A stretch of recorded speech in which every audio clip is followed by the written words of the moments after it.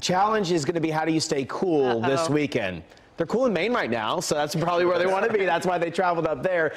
We saw some shower activity pop up for today, and now still tonight. A little bit of rain is on the radar, mainly up towards the north and west. So right now we're dry. The majority of your night will be dry, but then tomorrow morning, it's not a bad idea to have the umbrella close by. Maybe tonight, if you're just about to head to bed, set that umbrella by the door, maybe by your briefcase or by anything that you're going to collect for tomorrow morning, so you don't forget it, because we could have some showers around. Severe weather right now out in the Panhandle continues to push its way north to south, so no threat from that. As we go into the evening hours, though, our rain chances, they start to go up, and through the weekend they died back down, but by tomorrow morning, rain chances sitting around 30%, and we're going to see them taper off as we go through the afternoon hours before drying out this weekend. So let's take a look at where we sit right now with our temperatures. Upper 70s to the low 80s, still holding on after we topped out at 89. Some cloud cover has worked its way into parts of North Texas.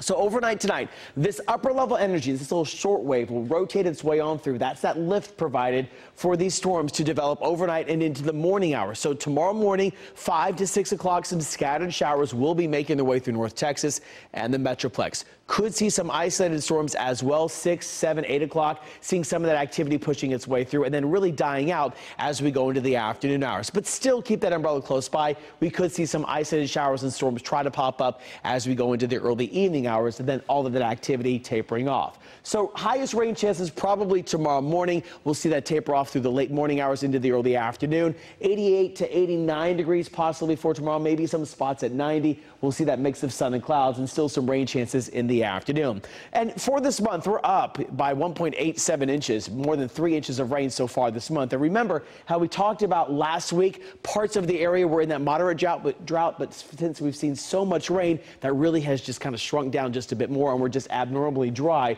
through parts of the Metroplex. So we'll add to some of those totals as we go into tomorrow morning. But the other story is how we heat up into the weekend. You see this big kind of just hill right here. That's what we call a ridge of high pressure with the jet stream. So as this starts to build its way to the east, going into Saturday, into Sunday, we start to warm up even more. So you're going to be sweating just a bit this weekend. We dry out. We'll see 93 Saturday, Sunday 94. Lots of sunshine on the way. And then our temperatures remain in the mid-90s as we go into next week. Small rain chances on the way. So our average high 90 this time of the year. We're going to be above that for the next 7 days.